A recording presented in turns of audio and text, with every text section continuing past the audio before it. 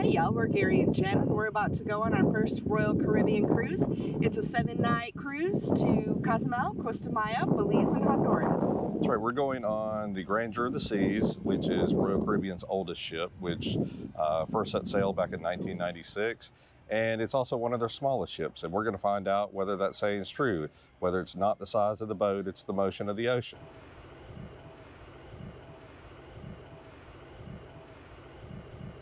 Okay, apparently that saying has nothing to do with boats or the ocean. So we're just going to check out the ship and see what kind of fun they have on it. We'll see you on board. Well, let's see, here we go. Mind your head there, babe. But it doesn't say watch your head, it says,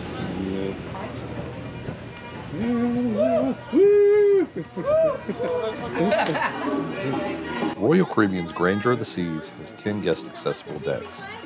Decks 2 and 3 contain only guest staterooms. Deck 4 is the first deck you will access when you board the ship. At the center is the main hub of the ship called the Centrum. Throughout the cruise, the Centrum offers multiple entertainment activities, such as contests between cruisers, live music, and the ever-hilarious silent disco, where guests are given a pair of headphones and dance to music only they can hear. The Centrum is also home to the R Bar.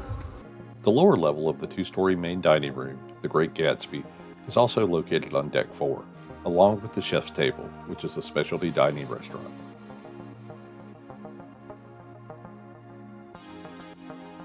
Deck 5 contains the upper level of the Great Gatsby, as well as Casino Royale, the ship's casino. Casino Royale has table games like blackjack, poker, roulette, and craps, as well as numerous slot machines.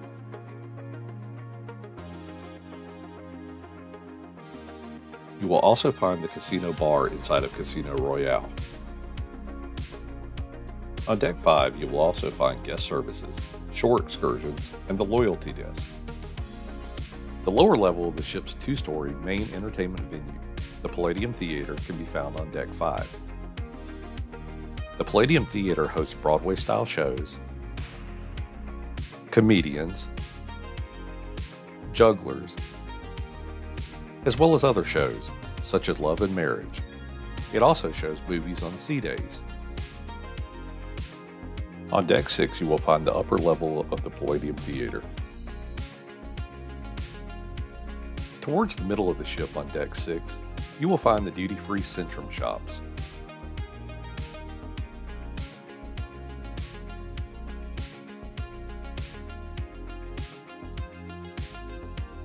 Along with the photo gallery and shop, art gallery, and the Cafe Latitudes coffee shop.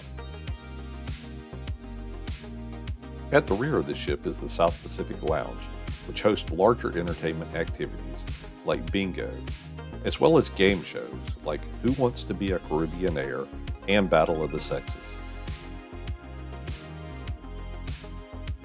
There is also a bar which opens for service when there are larger events going on. During the daytime, it offers some of the most spectacular views from the ship. Deck 6 is also home to Schooner's Bar, which offers live piano music, as well as games like Name That Tune.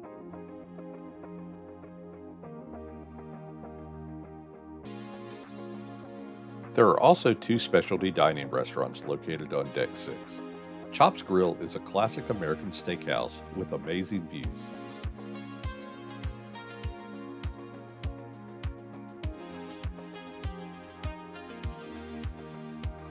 And Giovanni's Table offers classic Italian dishes with equally incredible views.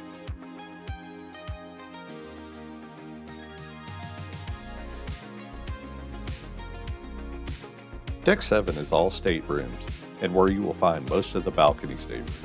Deck 8 is also all staterooms and where most of the suites are located. On Deck 9 you will find the Windjammer Buffet, which is the go-to place to eat on the ship. It serves breakfast, lunch, and dinner.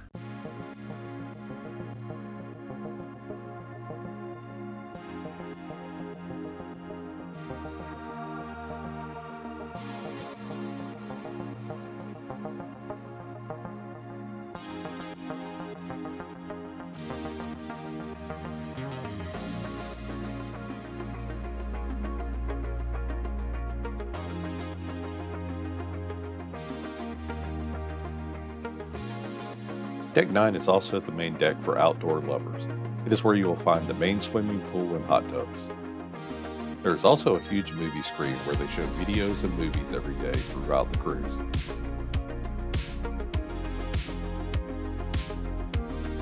This area is also where they host the sail away party.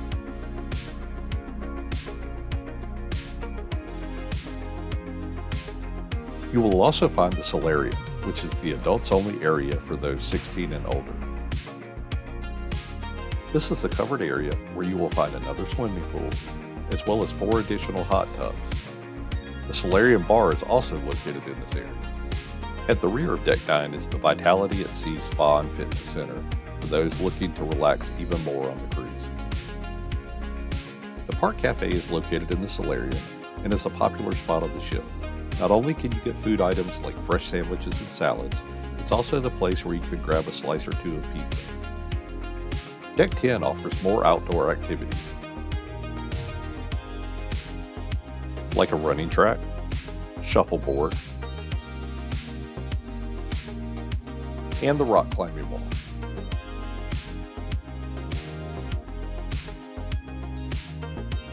At the front of the ship, there is another area to lounge about called the Observatory. Deck 10 also contains the area for younger guests, which includes the Adventure Ocean program, Teen Center, Video Arcade, and Nursery. Deck 11 is home to the Viking Crown Lounge, which turns into the ship's nightclub in the late evening.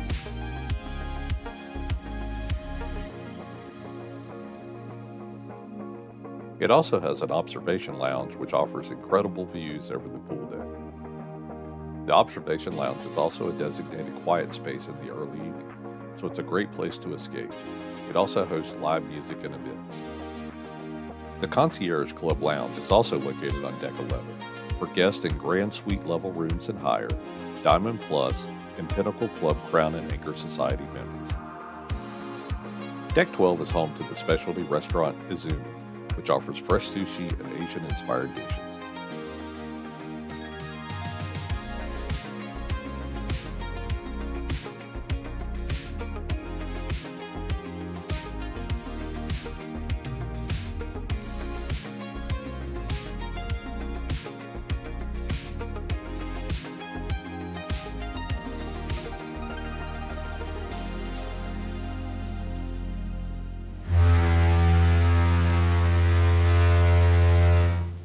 All right, we're gonna take a tour of our room. We are in room number 7048. It's a balcony room. So you come in to the left over here. There's your cabinets. Got a lot of hanging space for clothes with hangers and all. Also a bunch of drawers to store your belongings.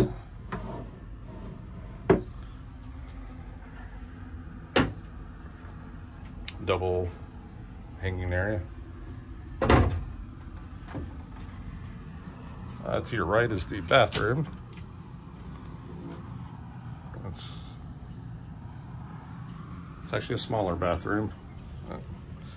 Got your shower, toilet. They give you quite a bit of storage space, so that's great. Little cabinets. The sink, the Gary, lots of mirrors to see, to get ready with. Come back out, you've got a bed, got a couch with a gin. Not every room comes equipped with those. No, you're special. Got a storage space down there, little shelves to put things. Television, it's not a big television, but it comes on a swivel, so if you're laying in the bed, you can adjust it out to watch it over there, or turn it back if you're sitting on the couch to be able to sit and watch it. We don't plan on watching a whole lot of television anyway, because we're planning on enjoying the ship and all the ports. You got a little sitting area to get ready with, nice makeup station, lots of lights and mirrors. You got plenty of cabinet space with a little safe. Down below, there is a mini refrigerator.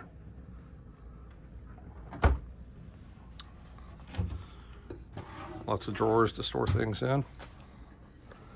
A telephone from the 1970s. As far as outlets, they've got two US style ones and one European style. And then the balcony.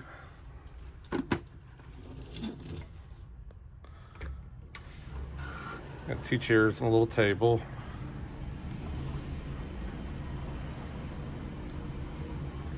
And a nice view. Port of Tampa is not exactly the best view, but it's still nice to be able to sit out here. And it'll be a lot better than the other ports we go to. So that's our room.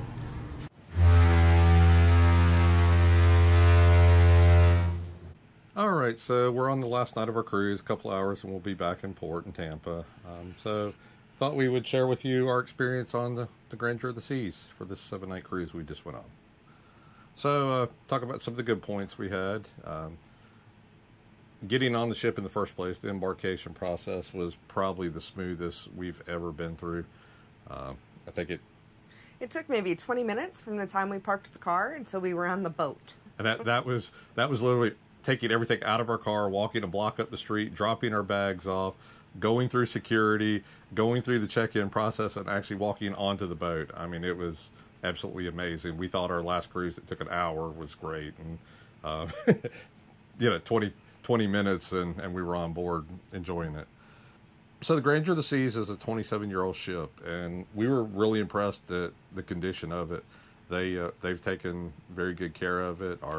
Everything was in good condition, and they had updated things to make it current. Like the screens in the theater, and by every stairwell there was this screen you could go up to and push wherever you wanted to go, and it would bring it up and map it out for you.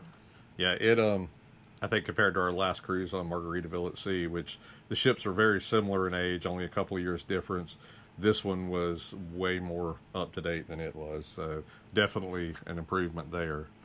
As far as our room, for a balcony room, it was a decent sized room. It initially seemed a little small, but once spending time in it, it actually was very functional and a lot of room to me. So I loved the vanity. Yeah. So yeah, it gave her plenty of room to put makeup on, lots of light. They actually have a lot of storage in the room, so plenty of drawers and cabinets to put things in. So that was good. The bed is kind of a good and bad for us. I loved it. It was a firm mattress. I do not like a firm mattress. So she didn't sleep as well as I did, but I really enjoyed it. Great water pressure in the bathroom. I mean, you didn't have to worry about that. So love the water pressure. That was good and bad, and I'll get to that in a minute of where it was bad. Entertainment. The live production shows they had on there were absolutely phenomenal. They were great. The comedian Basil was awesome. Basil fans, or basillive.com. Yeah. The shows they did, it was like through the ages, kind of. Yeah, it was a lot of Broadway stuff, and I mean, great performers and all that, and very talented. So we really enjoyed it. They had a good show in the theater every night. And there was a guy that was a juggler, which we thought at first was like, a juggler, how exciting could that be? But he was good. This guy was good, and he's been doing it for a really long time. And that night the boat was really rocking, so the fact he was juggling stuff with a stage that was moving says something about his talent that he has. So as far as the food, we're kind of mixed on it. There were good days and bad days, and well, I think there were a lot of options in a lot of different places that you could eat. Yeah. The food wasn't the top point on the cruise. It's what you would expect from pre-prepared food, or mass production of it.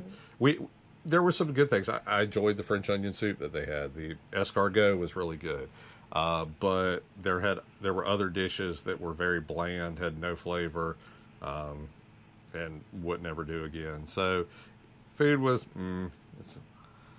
All right, so let's kind of talk about... Hold on. I do want to say that the service on board was beyond phenomenal. Yeah. Everyone was great, from, you know, the pool deck to the bar to customer service to everywhere on the ship. The dining room, I mean, service was just above and beyond, and I have to give credit to Royal Caribbean for that. Yeah, crew was super friendly, so yes, And definitely. Our cruise director, Talita, awesome. All right, so now the not so great things. I hate doing these. I hoped it would be a perfect cruise, but we had a few issues with things. On the second day, which was a day at sea, we started noticing in the public areas it was getting kind of warm.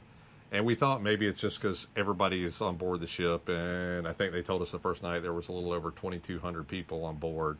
So we thought just with that many people going in and out, you know, the air conditioner was having trouble keeping going. But we kind of noticed it started being like that almost every day. So probably about four to 5 days. And even in the cabin, like during the day, we kept the curtains closed and everything, but it got really warm. Yeah, the second night, which was the at sea day, was also a formal night, and I almost died from heat exhaustion in the main dining room because they have all the windows in there. So like the sun's beating in, I'm in a suit, and it was absolutely miserable. But it went on, I mean, in the theater, it was like there was very little air circulation, so I don't know if they were having some issues, whether it was just, you know, being an older ship, it doesn't have as good of an air conditioning system.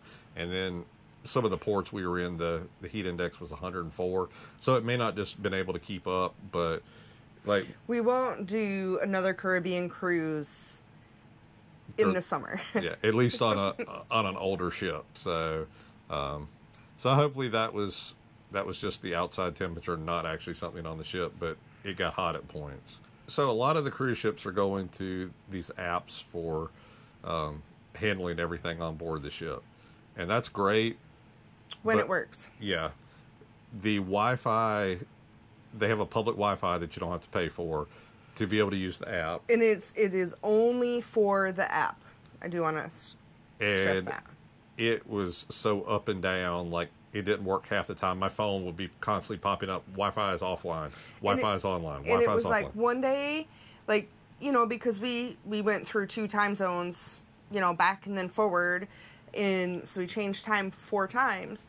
But the app, you know, you want to look at the app for ship time because your phones aren't updating if they aren't connected to a service.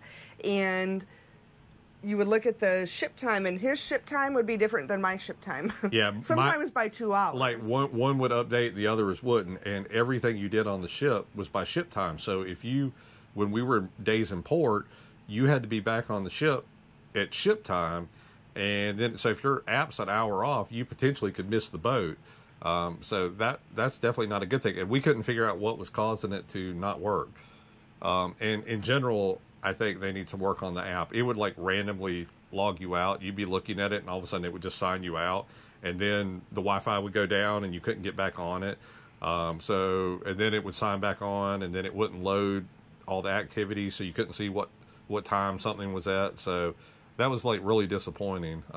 Sometimes, like the old paper way where they printed out the schedule of the events for the day is sometimes better. So as far as our cabin, you know, in general, the size was good, but we did have a couple of things that we didn't care for as much. Jen noticed some stuff with her clothing. Yeah, the cabinets were musty, so I like to unpack when I go, if I'm going to be more than a night or two, and when I pulled something out of the closet or the cabinet to put it on, it had kind of a musty smell. Yeah, and I left mine in the bag, or in my suitcase, because... You know, after the first day, she said it was like her clothes smelled. So I was like, I'm not going to put mine in the cabinet. So I lived out of the suitcase. And speaking of smell, we've heard people talk about this on other ships and have never understood what they meant. People have talked about it smelled like poo. And literally probably from the second day on, from the bathroom, it smelled like poo. It smelled like poo. And I guess it's maybe how their systems are, and maybe on the older ships that the venting on it causes it to be able to back up into the rooms or something. So being on a 7-day cruise or 7-night cruise, that you had more poo smell building up as it went along. So that wasn't pleasant, but we tried to keep the door shut to the bathroom, so to keep it in there. And also in the bathroom, like, Jen thinks I'm crazy. Like, the sink drove me nuts. I think they didn't put the faucet quite far enough, and it's one of the deep round bowl shaped sinks. So it was the faucet where the water came out was extremely close to the side. So when I try to wash my hands, I've got big hands, so I couldn't hardly fit them in to get water on them. And then when it did, like I said, they've got really good water pressure in there. It would like shoot the water up and spray it onto the mirrors and all over the bathroom. So a lot of times I wound up just using the shower head in the shower just to rinse my hands off. So that's a wet bath. All right, so this one, it's kind of on us. It's not a major thing because we knew before we got on, but it kind of became more noticeable the longer the cruise went along. But there's not a lot of thrilling things to do on the Grandeur of the Sea, and what I mean by that is like the physical activity type stuff and are more exciting things to do. Like some of the ships, they have like the water slides and roller coasters and like ropes courses. On the Grandeur of the Sea, you have a rock climbing wall, and that is it. So that wasn't really a big thing when we got on, but then when you're spending, 7 days on the ship, you kind of start like, well, what else is there to do? And well, they did have other activities though. They had ping pong, shuffleboard. They did a movie every night by the pool. The thing with the activities that bothered me was they were so repetitive. Like 4 times a day they had Name That Tune every day. So it wasn't like you were doing different things. You were doing the same thing, just a different topic. So you might have like Harry Potter one time and Queen the next time and Michael Jackson, but it was all the same. Yeah, it's you could only do Name That Tune so many times. They did do some game show type things in the Centrum area, and those were a lot of fun, but still it's a game show. They were fun but they only lasted like 30 minutes and then it was over with, and they only did it once a day. So that it would have been nice if they had had some more stuff to do of those type activities that really got the people involved and got the crowd active. On that kind of saying, we wish they had more to do. God, the ship, like I told Jen, I was like, I almost call this a nursing home cruise. Everything ended so early. Yeah, it other than stuff went up to like midnight, and then basically midnight hit, and you had your choice of either going to the casino or they did like a late night dance party, like nightclub type thing. And if I personally like later on, I like to just kind of wind down, go somewhere, have a drink, listen to some music. All that stuff was done by like midnight at the latest, if not sooner. Yeah, it typically the music and all that it was like 11:15. Yeah, they would do something, but it was not like where you could just sit down and kind of relax. So, yeah, most of they had bars closing down at 6 p.m. in places. Some and like the poolside one, I think closed down at 9. Yeah, it was. I think they 9 had or 10. It was early for the poolside. I think they had 3 bars that were open. They had the R bar, which was in the Centrum area, which was probably one of our favorite bars. It stayed open to 1:30. The casino bar stayed open to 1:30, and then the Schooners. The Viking Club. Yeah, it might. Well, Schooners stayed open later too. But the thing about Schooners is that's kind of their piano bar area, but after midnight, there was nobody in there playing piano, so basically all you'd be in there is just drinking. That's what alcoholics do. So hey, so we drank after midnight a couple of times. So they did have some things that they did activity wise that were extremely popular. Like they would do like bingo, or they would do, I think, Who Wants to Be a Caribbean kind of game show. But they did them in the South Pacific Lounge, which was a beautiful venue at the back of the ship, and it was a very decent, small. It was bigger than the other lounges, but not big enough to really do an event that would be popular. I mean, they were having like a the dating game. Yeah, dating game type thing in there. And we had just gotten out of one of the shows in the theater. By the time we got down to it, the place was completely packed. It was standing room only. And I was like, we're not going to stand for 45 minutes to watch this. And it was hot in there because there's so many people shoved into this tiny space. With the air conditioner not working great either. So, yeah.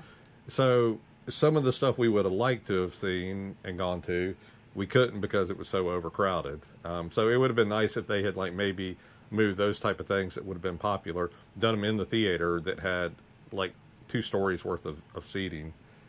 Specialty restaurants, we didn't eat at them, but we took a look to see if maybe we wanted to, and we noticed on some of them they had like the same items listed that were in the dining room, that either on the buffet or in the main dining room, and some of these you were paying $50+ a person to go to, and some $65 to $85. And I think there was one we actually had in the main dining room that was probably one of our least favorite dishes that we had on the ship. Yeah. So I would have been furious if I had seen that in the. That's when we kind of decided we aren't going to do the specialties. So. All right. So another kind of issue we had, and it got a little better as it went along, but the solarium area is supposed to be the adults only area on the ship. It is not. And their classification of adults only is 16 and older, which is okay because I guess they're thinking people are a little more mature at that age. And not for nothing, the teenagers that I saw on this boat, like they were very respectful and they weren't. Yeah, so you know what I mean? They were better than a lot of adults. So we're not really, knocking on the 16-year-old thing, and we're not trying to come across as being these old people. But like the first day we went in there were kids like 4 and 5 years old running all over the place, yelling, and I was like, it says specifically on the door, 16 and older adults only. And when I asked about it, I was told that the age limit was only for the pool and the hot tubs, not for the area around it, because that's where the Park Cafe, like they had the pizza, and that was the place that was open late night, that they couldn't say that the kids couldn't come in there because that was there. So in my opinion, I thought, well, if I want to go to an adult-only area because I didn't bring my kids and I don't want to listen to kids, I couldn't even go in there because they couldn't stop the kids. They wouldn't stop the kids from coming in. So I'm not sure that was a good thing. Or I know it wasn't. And we actually didn't even go in that area. We avoided the solarium for several days. And then when we finally went back, we were going in at like 11:30 at night just to grab a slice of pizza. So I really wish Royal would do something and actually provide kind of an escape area. Because when you've got 2,200 people on a ship and you've got a lot of kids, sometimes you like to just get away for a little, peace and quiet. So we ended up spending quite a bit of time in our cabin, just to get that quiet. And you really, when you're paying for that and you're having adults only, you shouldn't have to worry about that. But I don't think that per se is Royal's fault. I think that has to do with people in general, and that was one. Well, I'm sorry, if it says 16 and over only on the door, I would not let my 15 and younger kid go in there. Do you want something, you sit here, I'll go get it for you. I would be a respectful adult and say for these other people, I'm not going to take my kid in there. And I think, again, that was the problem in general with a lot of stuff on here. It was the people. We saw people, our first night there, we were sitting down at Schooner's Bar. They were fixing to do one of those name that tune things, and this whole family comes in, and they've got a kid that's probably 4 or 5 years old, and this kid is like crawling all over the furniture. He's on the back. I got kicked and bumped into several times. I'm just trying to sit there and enjoy my drink and waiting for him to start this, and the parents are sitting there laughing at him. And I as a parent, I would be absolutely embarrassed if my child was acting like that out in a public area. And I certainly wouldn't be laughing. But I mean, people were doing stuff like in the solarium. We were in there today, and it's an enclosed area, and this guy just stands up and yells at somebody at the top of his lungs all the way across it. And I mean, that is just it's supposed to be the quiet place, and people are just disrespectful. They would leave trash all over the ship. We were going up the stairwell, and I about knocked a cup over that somebody had just stepped right at the banister to go up where people are reaching to grab on. Then they're going to have a mess to clean up, and that's not fair to the employees. So I really wish people would be more respectful to everybody else, and I think the cruises would be a lot better. Yep. So back to what I said at the beginning, does size really matter? Do you think size matters as far as a ship, and like a ship this size? I think for things to do, yes. Yeah. Just because everything was so repetitive and there was no variety, and I know you had asked me earlier if I would go on this ship again. I would. I think I would, but I wouldn't go at this time of year. Right. Summertime, way too hot to go on the ship, especially if it's being the older ship. It can't mechanically handle the hot temperatures. So I definitely would, if I was going to do it, I would do it in either the fall or earlier in the spring. Yeah, the springtime. But I think I would. Would you?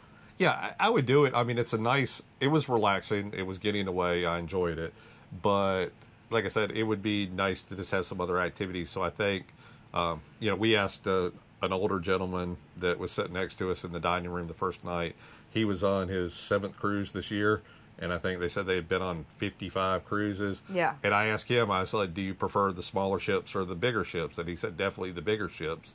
And I was, this guy is probably in his late 70s, early 80s. 80, yeah. And I'm like, I would think somebody would enjoy, somebody that age would enjoy it. But he said there's more to do on the bigger ships. Yep. So. And so we kind of feel that same way. I mean, I think from future, I think we're going to go bigger ships. And if we just want something relaxing, and I'll go to add, I think this ship would be fine if it was shorter. Had it been like a 5-day cruise, or 4-night, 5-day, it would have been fine. But I think the 7-night, the 8-day 7-night was just too much, and with being smaller, they didn't have the ability to do too much on it. So, but hey, we got the ports I really wanted to go to. That's right. Too, I mean, so. We had a lot of fun. But we're going to let y'all go. We're back in port. We're going to get everything packed up, and so we can get off. Just if you like our channel and like this video, give it a thumbs up, and be sure to subscribe to the channel and click the little notification bell so you'll know whenever we upload a new video. See you later. Bye, y'all. Bye. Oh, and by the way, I beg to differ that saying has nothing to do with boats in the ocean. Just look at the swimming pool. The ocean got a little rough on several nights, and due to the small size of the ship, it caused the rocking to be very noticeable, as you can see. This would not have been as noticeable on a bigger ship, so there is a direct correlation to the size of the boat and the motion of the ocean.